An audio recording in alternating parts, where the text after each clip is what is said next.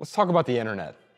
Not too long ago, I re-downloaded Instagram to upload a photo of my daughter, but I soon regretted it. After a few days of scrolling, I was addicted again. I guess you could say that scrolling is the new smoking, because I caught myself constantly twitching for instant gratification, just like an addict.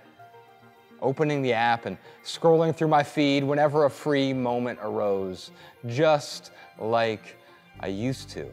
I mean, what's the harm in looking at just a few new photos today anyway, right? But then I noticed a new feature.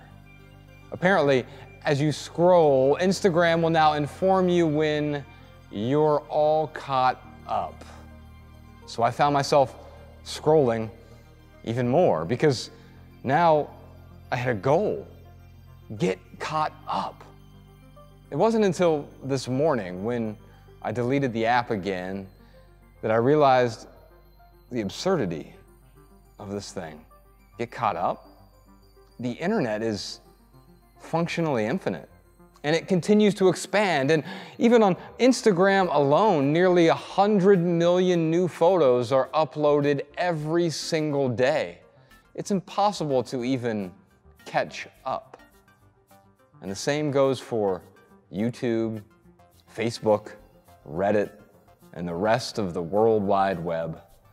No matter how hard we try, we'll never reach the end of the internet.